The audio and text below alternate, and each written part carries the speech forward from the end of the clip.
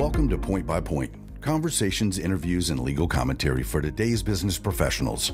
Brought to you by Waller. Even during a pandemic, hospitals and healthcare providers are required to protect and preserve patient privacy. But there are plenty of real-life scenarios that aren't always black and white. And Waller's Beth Pitman and Nathan Kottkamp will help listeners navigate HIPAA and other privacy concerns during this challenging time. Healthcare in the United States has never been easy, but with the coronavirus pandemic, a visit to the doctor's office can be risky or not an option altogether. This crisis has become a moment for telehealth, which connects patients to doctors wherever they may be. Although telehealth has been around for a while, recent updates to regulations and a surge in demand has made it the easiest way to deliver care. On today's episode of Point by Point, I'm joined by Beth Pitman and Nathan Kottkamp. Beth and Nathan are both partners in our healthcare compliance and operations practice group who work with healthcare providers and healthcare IT companies on a variety of compliance and regulatory matters, particularly around patient privacy, data security, and telehealth. Beth and Nathan, we are really looking forward to talking to you today. In a short period of time, the COVID-19 pandemic has impacted a variety of industries, but most of all, healthcare providers. Can you first speak to the drivers for the shifts in care delivery models and why telehealth has really taken off in the last couple weeks? Sure, Morgan. Thank you for having us on the show today. There are a few drivers for the push towards telehealth. The first is in the midst of the coronavirus outbreak, the Centers for Medicaid and Medicare Services and the Office for Civil Rights have taken steps to make healthcare services more accessible through telehealth, particularly for those who are at high risk of complications from the virus.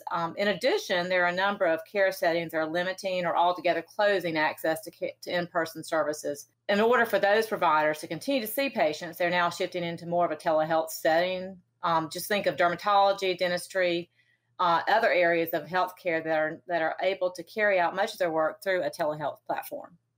So you mentioned certain patients who are at risk or maybe have high risk of complications. So maybe, patients with diabetes, heart disease. How are patients, maybe they don't have coronavirus, but just those patients that are, dealing with chronic diseases? How would you say those in particular are dealing with this via telehealth? Sure. The physicians that treat patients that have chronic illnesses are able to do remote patient monitoring through the use of blood pressure cuffs or other types of devices that help send the information to them. They can call the patients with an audio visual visit can meet with them and determine how they're complying with their requirements. Are they taking their medications? Are they eating the right kind of foods? Are they getting out and exercising like they're supposed to? It helps significantly in patient compliance with regard to chronic care management. So, Nathan, I'm curious, are you seeing that there are certain areas of healthcare in particular that are most ideal for telehealth, or certain clients that are asking you the most questions about this right now? I'd say the obvious one is mental health services. Ordinarily, they're delivered in person, but it's an easy sort of thing to do. It doesn't have the limitations of having to be concerned about are the diagnostic elements going to be good enough if you're doing dermatology over video, for example? Those challenges don't exist. I think anything that involves regular interventions with physicians where you're simply checking in, those are going to be the other ones where it's going to help a lot. So I'm curious, Beth, you mentioned earlier CMS, the Centers for Medicare and Medicaid Services. Are there particular regulations that expand the use of telehealth that providers should be aware of? Yes, under CMS, under the Medicare rules, they have expanded the definition of telehealth and to allow delivery of services to a patient who's at their home. And also they've also expanded it beyond the rural areas where originally it was limited to a certain geographic area, but now is expanded to all healthcare providers and in any geographic area. The main advantage is that they can provide services to a patient as they shelter at home. Nathan, do you have anything to noteworthy that, in terms of reimbursement, if I'm a healthcare provider, okay, there are advantages for us to be able to do this. This is going to provide an additional revenue stream where otherwise our practice may be limited or completely cut off in the number of patients that we can see right now. Oh, absolutely. Obviously, cash flow is a major issue for providers across the country. There's obviously a lag time in providing services and getting paid for it, but keeping the pipeline of patients and reimbursement open is really an important bridge from where we are today and where we need to get to once we're out of this situation. So I think we will probably over time to see some evolution in the way in which telehealth is reimbursed. Obviously, that we're not there yet, but it's got to be a place that we're going to be moving to after this situation. Yeah, and Morgan, we've also seen not only has CMS expanded telehealth reimbursement, but most of the commercial payers have followed suit and have also made adjustments to increase their reimbursements through telehealth. One other thing to keep in mind is that these expansions, these measures, at least at the moment, are temporary. So just be mindful of when these are cut off. There may be some adjustments that need to be made. Yeah, one thing too is that we've had a lot of questions about how to code for the Medicare billing, and CMS has been changing that. And so as they have made the changes, they've also made it clear that if claims have been submitted under their prior guidance, those will be paid, and there should not be a delay. But they have specific coding requirements for telehealth during this emergency. Okay, that all makes sense. And I mean, it seems like a good option, obviously, for those that are either faced with the coronavirus or those that are sheltering in place. And it's a great option for these physician practices in particular. If I'm a provider, what are the key pieces of information that I should be aware of in terms of compliance and reimbursement changes? You've obviously noted a few of those. But Nathan, I'll start with you. Is there anything, as a provider that I should be aware of? Well, I think first and foremost is to recognize that the expansion of telehealth is not a free-for-all. You still need to be worried about all the ordinary things that you worry about in medical practice. Good documentation, patient confidentiality and privacy. These are not consults that you want to be doing in your kitchen while your kids are doing their homework with remote schooling and things like that. I also think it's a good idea when you're talking with patients and there is that element of diagnostic component to it, to let patients understand that there may be limitations. It's not the same as being able to lay hands on a patient, and helping them understand that, I think, can go a long way in not only assuring the patient, but also helping with some liability risk issues. Anything from a licensure or insurance perspective? Yeah, licensure is a big deal when it comes to telehealth and telemedicine. Right now, the licensure is handled at the state level. I don't see any change coming to that anytime soon. And there is some suspension of some of the rules, but sort of on the backside of when this crisis is over, certain states require registrations of physicians in other states. Some have specific rules as to where telemedicine can be performed either on the patient end or the provider end. Again, I think we're going to see changes in all those. But once these rules are lifted, at least for an initial period of time, we're going to have to go back to the existing rules that are on the books. Yeah, that's right. For anything that's not Medicare reimbursed, the state rules would definitely govern what you can do or can't do with telehealth. And many of the states do require HIPAA compliant technology. So even though Medicare CMS has made some waivers in that regard, they still need to check the state laws and make sure that the technology that's being used does meet the requirements. And on the licensure front, there are several states that are waiving some of their licensure requirements. You don't have to go through the Board of Medicine, for example.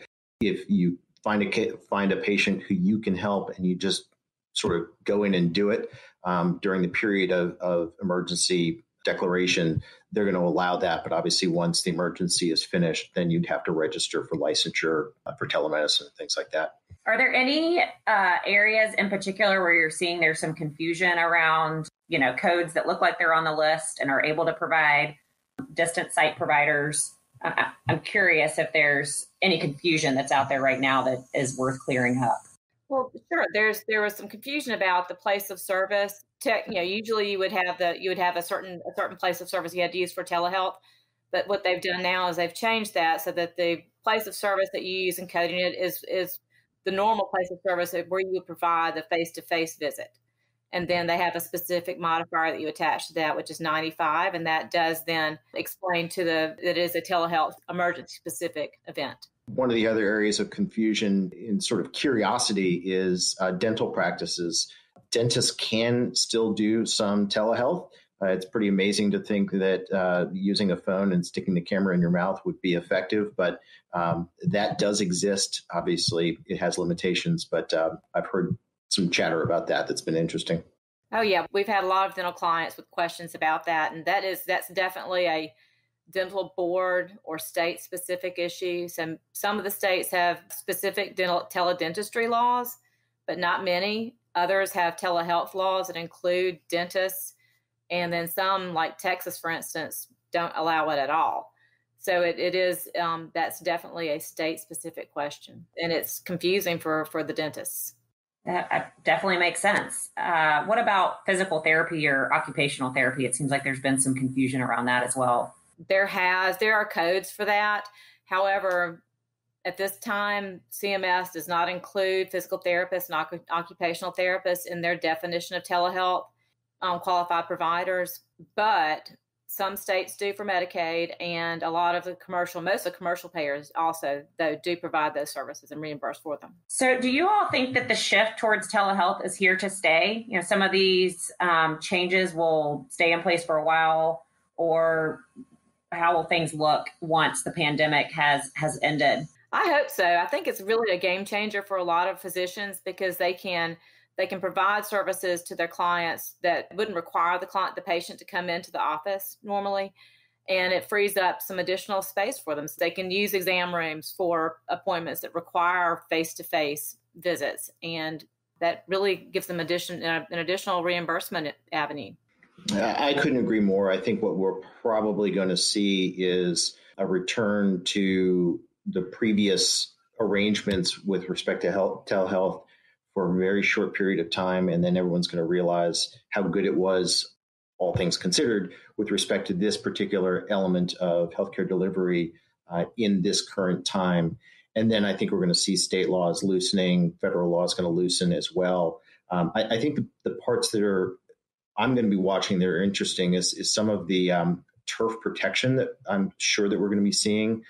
Do we want providers from other states coming in and providing care for our patients? Those also raise some, ethical questions, which is, were you caring for those patients right now anyway? So are they really stealing patients? But those are things that are sort of social questions that we're going to have to be answering.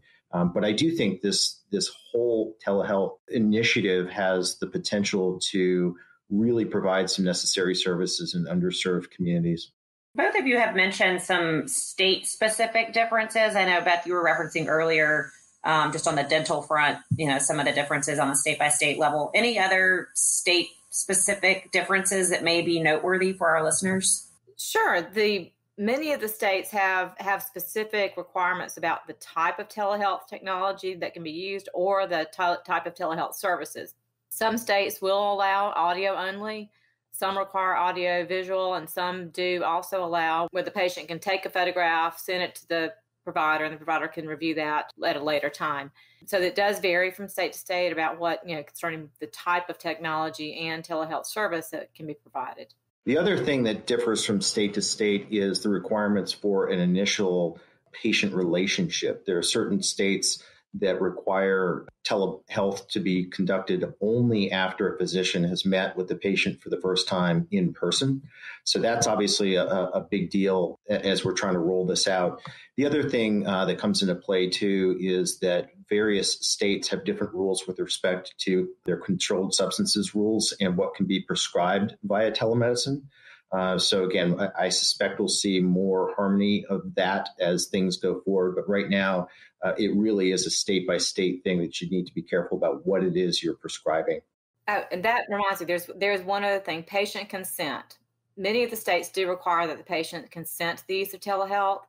And the OCR enforcement discretion does advise the providers to notify the patients prior to using telehealth that there will be using telehealth and there's a risk of releasing the information or it may not be as private as it would in a face-to-face conversation. So that is something that needs to be included in the services, is to make sure they have an appropriately designed consent form for the patients to execute.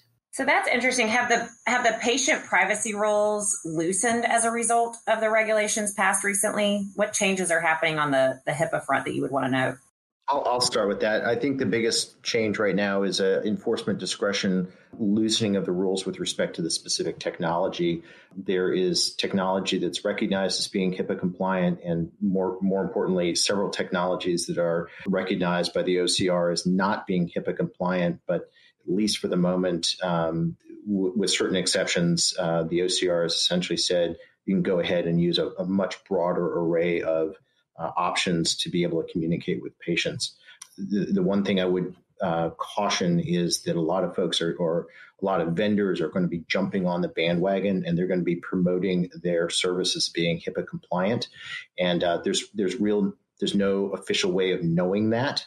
So just be careful of who the vendors are that you're using, and continue to monitor the OCR frequently asked questions on the topic. Yeah, that's correct. And the OCR's enforcement discretion is based on a good faith use of the telehealth. And what that means is that you can't willfully violate the HIPAA law. So the enforcement discretion does not suspend the HIPAA privacy, security, or breach notification laws, but it does for this time period state that they will not enforce penalties against someone for violation of those. So you're still required to comply with the privacy and security laws and provide notice in the event of a breach. But at this point in time, there has been a suspension of the penalties with regard to good faith use. So that means that, if some bad actor comes in and Zoom bombs on a telehealth call, then that person would still be prosecuted by the government for doing that. Obviously, when things are available in video form, there may be a tendency to do things like post on social media a image of somebody's really wild tattoo or something like that.